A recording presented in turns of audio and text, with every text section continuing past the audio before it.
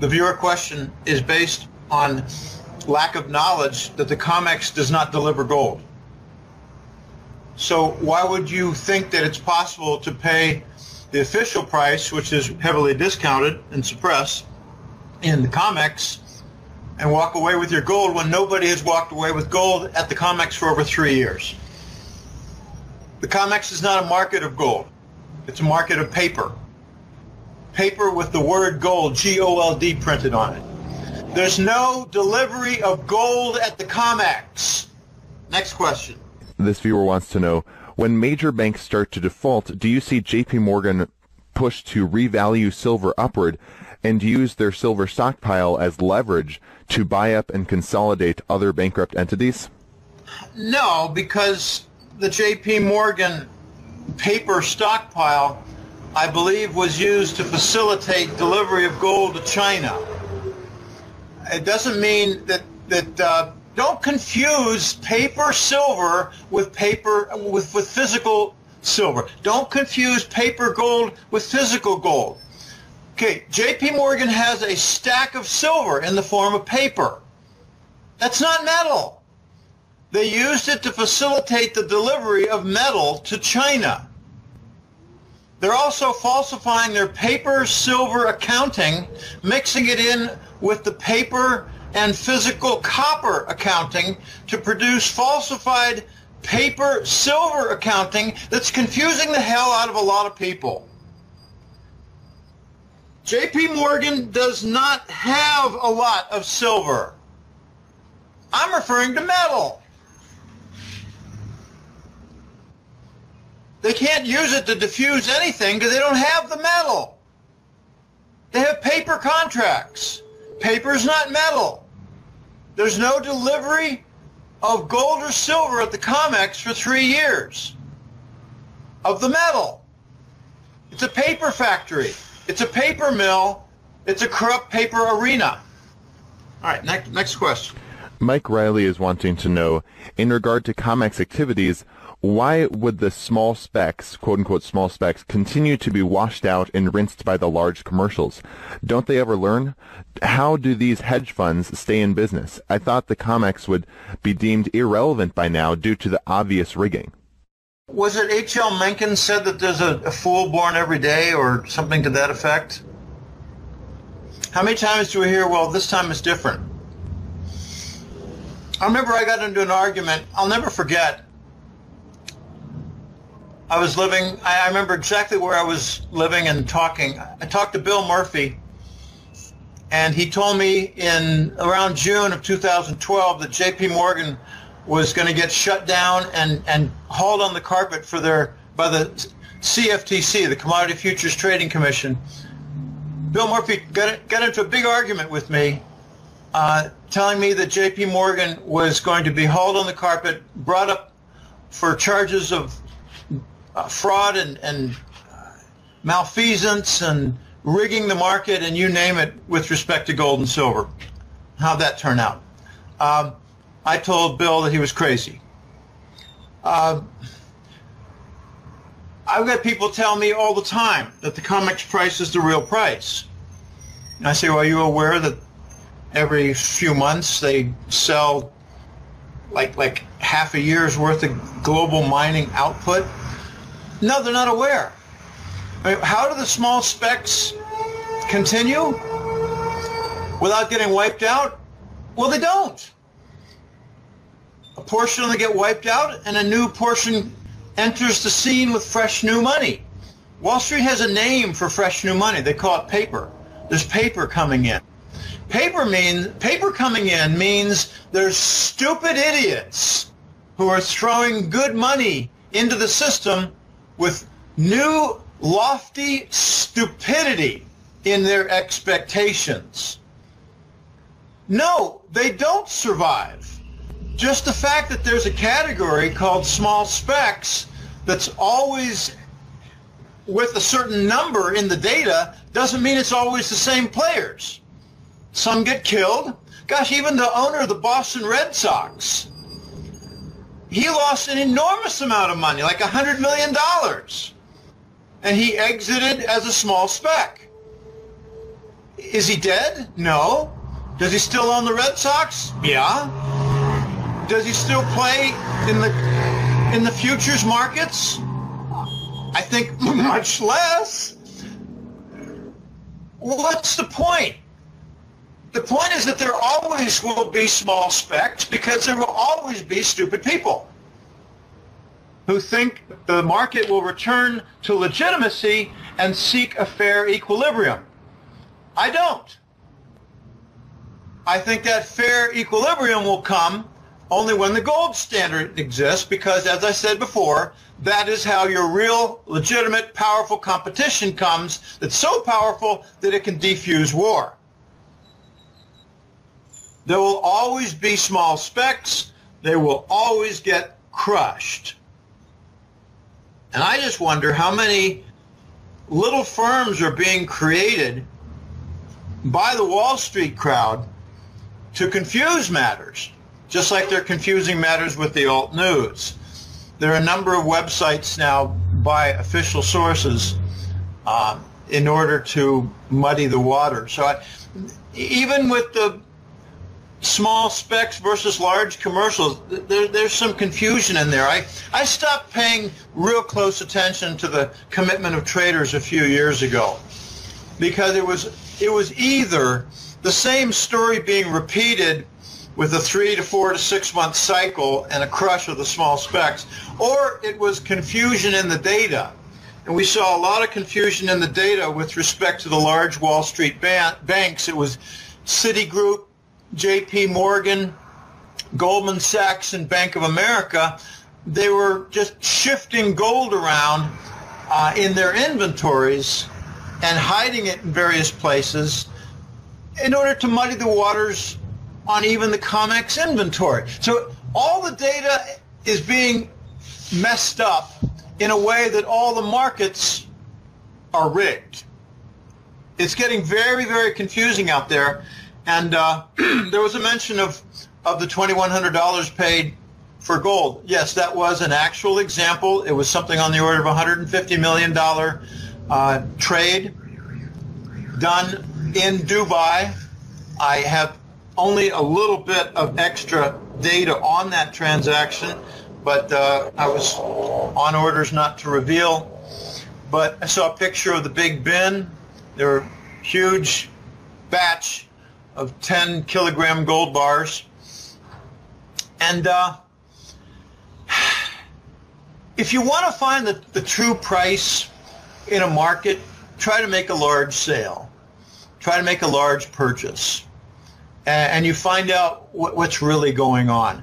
Okay, I want to be balanced here. I've had a couple of clients and followers tell me that there are New York sources where dealers could provide a few $1 million worth of gold at the existing COMEX price without a giant premium, maybe a standard small premium like under 5%.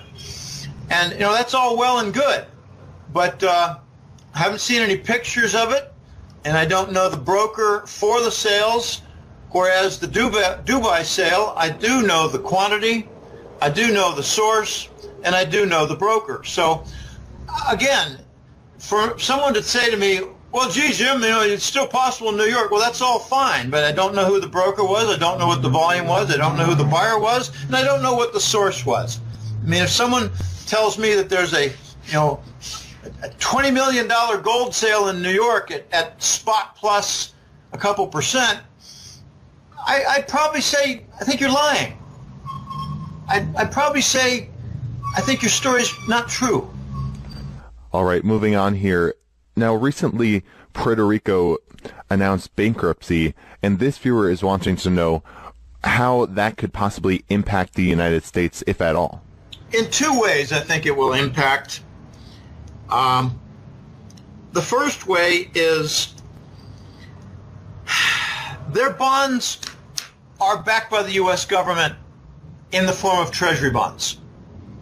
We're talking about, I think, $80 billion. Okay? They're backed by the U.S. government. Now, why would that be? They're not the United States. Well, they're a U.S. protectorate. It's not like, say, let's just say Panama offers a bond in dollar denomination. That wouldn't necessarily be backed by the U.S. government in the form of treasury bond. That's not the same structural setup. Puerto Rico set this up with the full blessing of the U.S. government and the full backing using their debt security instrument, the treasury bond. Okay, so if there's a default, that would maybe have fallout to either the treasury bonds that exist or to the banks that hold them. In unclear ways. I don't know. This is a mystery. This is without precedent. This is what we often call uncharted waters. Okay, here's the second way. Pardon me. A little water went down the wrong tube. The second way is that the major investors for the Puerto Rican bonds are Wall Street banks and hedge funds. I should say hedge funds with a lot of Wall Street bank cooperation. By that I mean hedge funds who have some borrowed money from Wall Street banks. So they're in it together. Pardon me.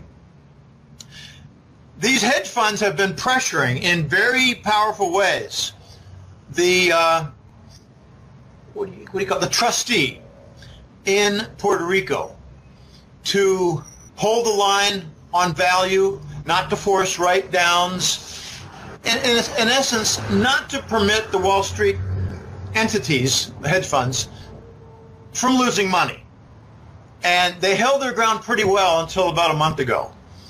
And then suddenly, looks like the trustee, with very coincidentally a new governor of Puerto Rico, they stepped in and said, we have a solution. The new group said, we have a solution for the Puerto Rican bankruptcy. We're going to do a restructure, and we're going to force a rather significant haircut on the American investors, the hedge funds backed by Wall Street.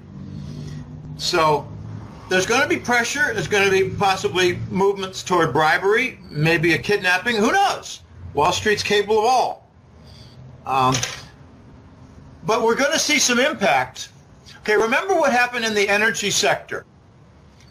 The oil price went down, energy firms went bust, both shale and conventional, and Wall Street portfolios took a massive hit. If they write down 60 of 80 billion from Puerto Rican debt, that would be bigger than the write-down for the entire energy sector on the Wall Street portfolios. So that puts it into perspective. The impact from Puerto Rico could be on Wall Street portfolios with respect to hedge funds that go under. Imagine 5 big hedge funds, well connected to Wall Street, take huge hits, a couple fail, and suddenly you have a story that a couple Wall Street banks are in bigger trouble now than they were with their energy portfolios. Okay, what I'm trying to say is that Puerto Rico might be bigger than the energy impact to Wall Street portfolios.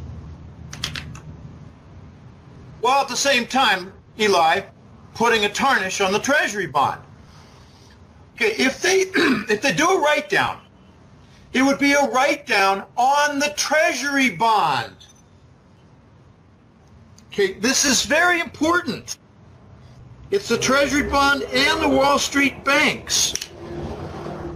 A Puerto Rican default would be a default of the Treasury bond. Now, will the United States government step in and say, we can't allow any write-down on the Treasury bond because that would be a bad precedent. We're going to honor it all and have a QE to back it all up. Well, that might happen. And what would that do? What would that accomplish? It would bail out the Wall Street clients, the hedge funds. Another dirty insider move. So it's going to be very interesting to watch a potential bailout. I don't know how this is going to turn out. But whatever it is, it's going to be ugly and dirty and have impact.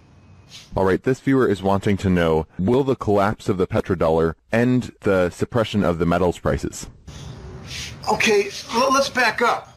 How about a different question? Has the petrodollar been dismantled already? We're not seeing the petrodollar enter a new phase where it's being challenged. We're seeing the third year of the dismantling of the petrodollar in progress, very close to a climax event of the funeral. So to ask whether the end of the petrodollar will bring an end to the gold price suppression, that's a bit off the mark even in the question. We haven't had any end to gold price suppression in the last couple of years while the petrodollar has been dying and being dismantled. By that I mean look at the oil price. In the last 18 months it's gone from $100 to $50, and now it's even under $50 again.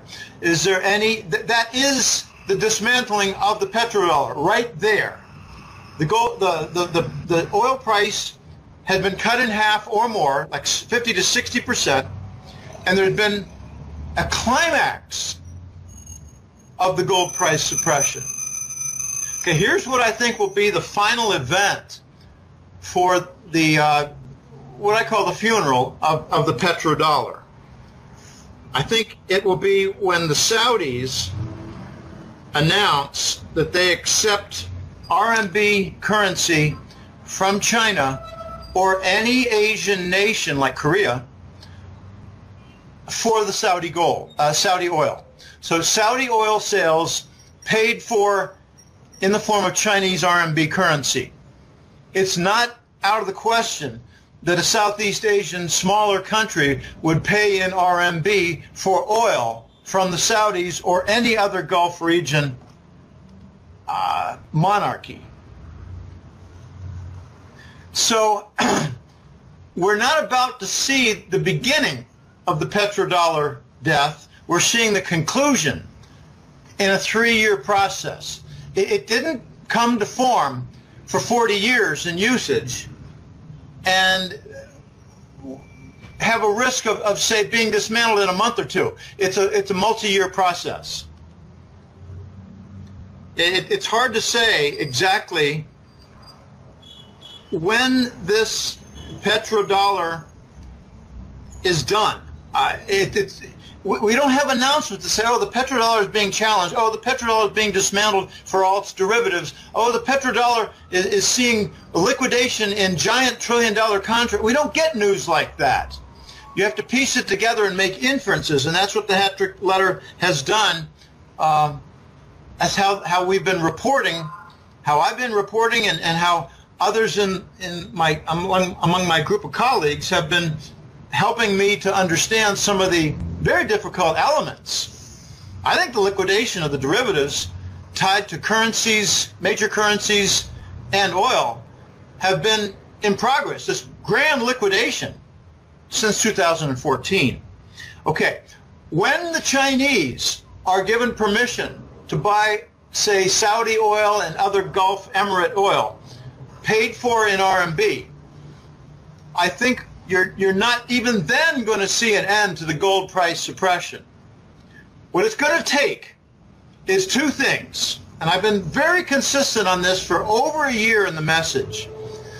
We need to see the gold trade note used instead of the treasury bill, the dollar, in trade payment, starting in oil, moving to container vessels, moving to cargo shipments of commodities, and lastly moving to international, say, consulting contracts, like with, say, India and a nation in the Middle East for information technology for healthcare, something like that. International consulting contracts. Unless you see the gold trade note push aside the treasury bill in trade payment, you're still going to see the king dollar throwing its weight around, including in the gold market. The second requirement is you need to see in banking systems across a wide group of countries, like 30, 40, 80 countries, where they sell their treasury bonds and replace them with gold bars, for a more legitimate basis and asset core for their banking systems. When you see gold trade notes in trade and gold bullion in bank reserves, you will then see far less in the way of gold price suppression at the COMEX and LBMA. In fact, you will see an eruption in the U.S. landscape because they must then launch a new dollar. And they might try to delay that. I'm hearing, this is a kind of an interesting aside, but I'm hearing that there's a very strong chance of a dual universe. And we're evolving into this direction where the West, namely North America, parts of South America, and United Kingdom, and Western Europe, and scattered other countries like Japan, would be using the dollar in trade and banking. But the rest of the world, led by Russia and China, the BRICS nations, emerging market nations, and a whole lot of other nations, they would be using the RMB, the Chinese currency. So this dual universe would be the dollar versus the RMB. And where it would get dicey and very different suddenly would be when the RMB is backed by gold. And you might have, say, an interchangeable gold trade note with, say, a short-term RMB bill, like a treasury bill, but RMB bill, used for trade, backed by gold, and a gold trade note. The formal note might be interchangeable with this Chinese RMB bill for trade purposes. Okay, I think when the dual universe is bigger, namely when the volume of the RMB trade is twice what it is now or 3 times what it is now, that's when you're going to say, well, we really do have a dual universe. It's really East versus West, dollar versus RMB. It's going that direction, Eli, but everything will change suddenly for this dual universe when the East adopts gold for banking and trade purposes, and then the dollar will not be able to compete. So very messy, and I think this petrodollar, it's very hard to say the petrodollar even exists right now. It's very hard to make an argument that there's any evidence of the petrodollar's existence. Where is it evident? Well, there's still cargo vessels of oil and they're paid for with treasury bills. Well, yeah, but the mechanisms linking the dollar to oil are pretty much all wrecked when the oil price went way below 100 and stayed there for several months. When it stayed there for several months, it ruined all the petrodollar derivatives, all the contract linkage between, say, the British pound, the euro, and the dollar, and its connection to oil. They've all been pretty much wrecked. All right. Well, I think that pretty much wraps up the viewers' questions. Before we let you go, did you want to share with the viewers any last thoughts you had and where they can find you online? Last thoughts. Well, the big theme this month for me is issues regarding Japan.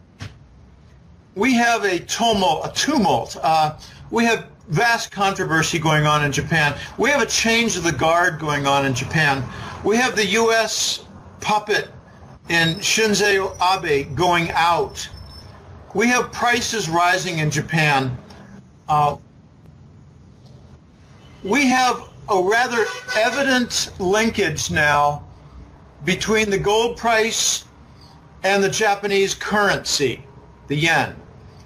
It's a very tight linkage, and it's been truly amazing in the last 12 months. I would say that the correlation is on the order of 80 to 90%. In the last 3 months, the correlation might be greater than 90%. I mean the yen currency versus gold. actually the dollar in yen terms versus spot gold. I'm looking at a chart right now, and they're like right on top of each other, the blue curve and the red curve. And it really wasn't much different before December, going all the way back to July. Okay, if we're seeing some massive changes in the governmental structure of Japan, we might see some rather significant changes in their central bank policy. This is a very big story because it might possibly be what breaks the gold market. The other big story is that it seems like every financial market is teetering toward collapse. I really don't regard North Korea as anything important. Another big story is Venezuela. I'm going to be covering these major stories in the May report, and I've already started collecting, a couple dozen pages of notes toward the reports being written.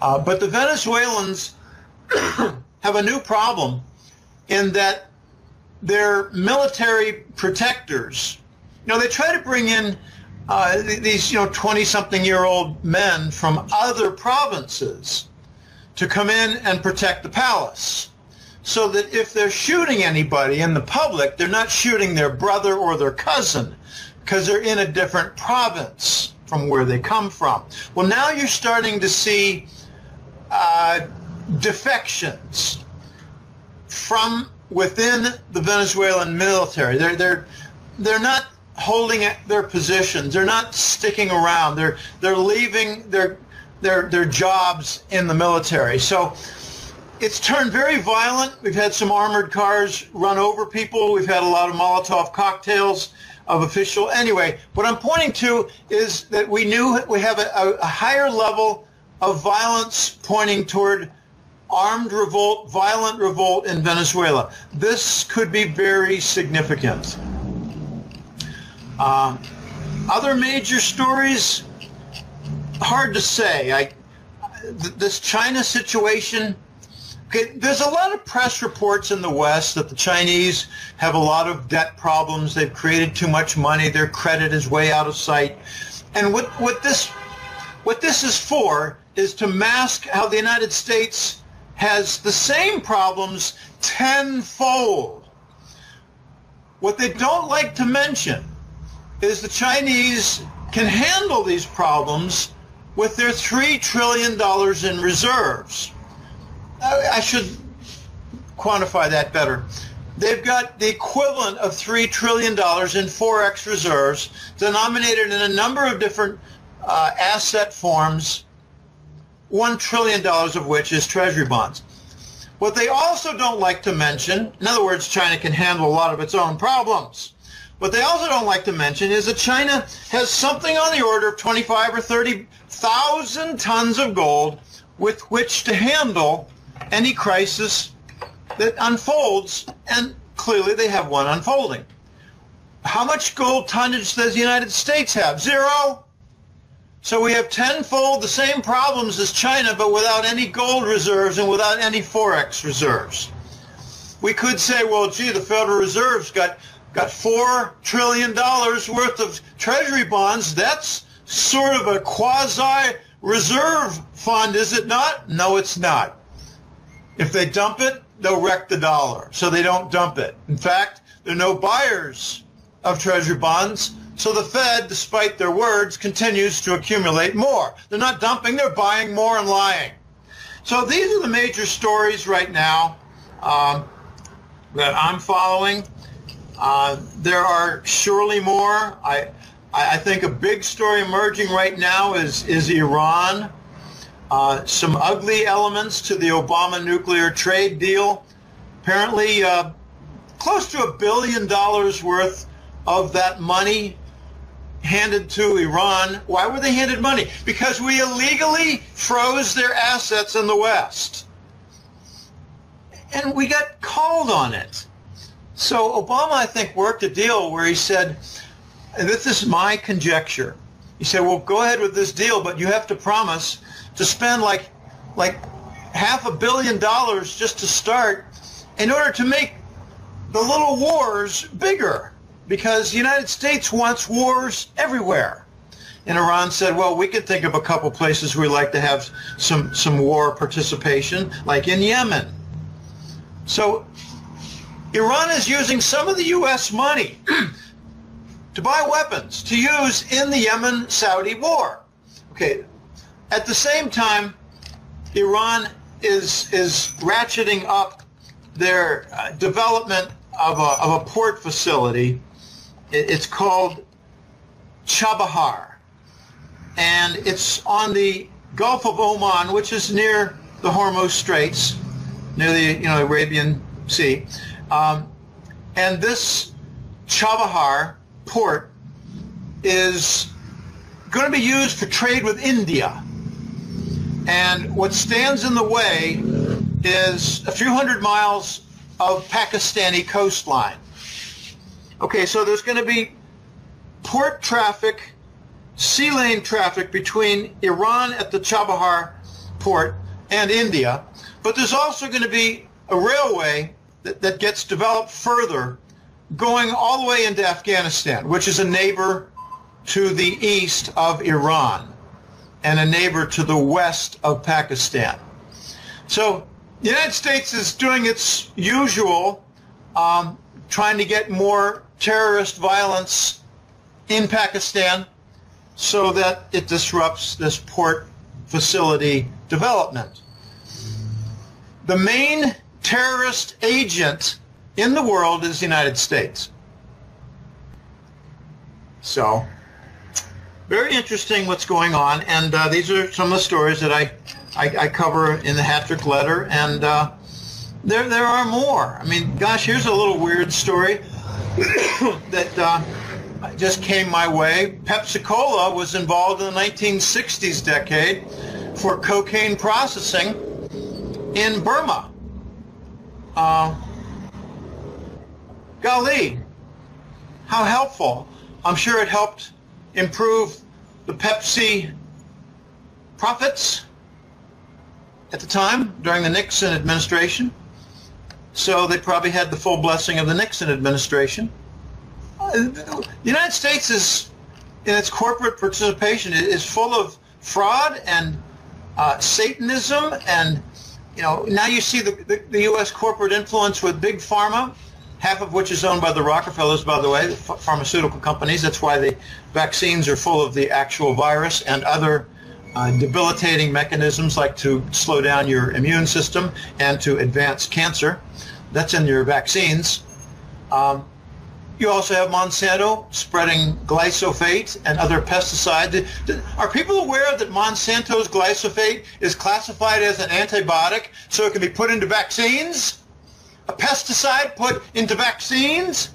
Okay, these are some of the stories, okay?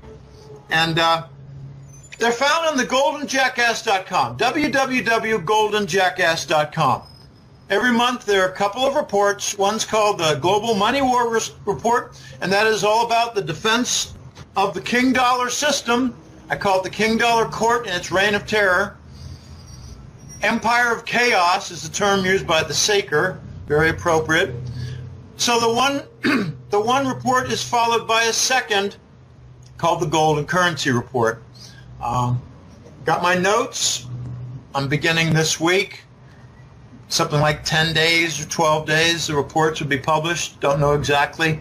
But we're getting toward the middle of the month, which means it's prime time for getting this report written, and got my progress. So I hope people go to the Golden Jackass website, bounce around, look around. There are a lot of links for interviews like this. I try not to have repeat interviews unless they provide a nice workable link.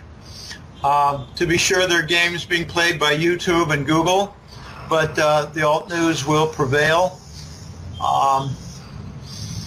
There are also public articles with links. I've been writing more public articles in the last few months because it seems like there's more really interesting things going on in a focal point sort of way.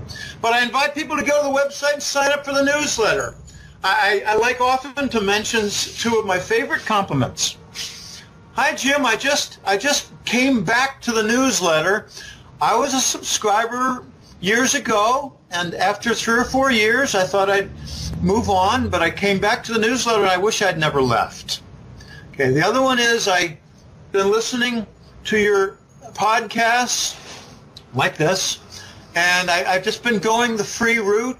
Didn't really want to spend money on a subscription, but finally I did, curious of what it might include that's not in your interviews and your public articles, and I'm astounded that it includes so much and ties together so much with nice pictures, nice quotes, good stories, good analytic contributions from your jackass colleagues, and I wish I had not waited to sign up for your newsletter. So people who left regret leaving when they come back, and people who wait regret the wait for not signing up. And those are two very nice compliments. And I do get my share of hate mail. It seems to have picked up, Elijah, in the last 3 or 4 weeks. It's picked up. But it's nothing like what it was a year ago. I think I could say that sometime around Christmas it was about 10% of what it was a year and a half ago, and now it's maybe about 20% of what it was a year and a half ago, picking up a little bit. And the Voice has a nice way of regarding this. He said, if you weren't hitting on some shrill notes and very sensitive points, you wouldn't get any hate mail. So that's okay. It's kind of validation that I'm on the right track, and so far so good. So thanks for having me on, Elijah. It's always a pleasure.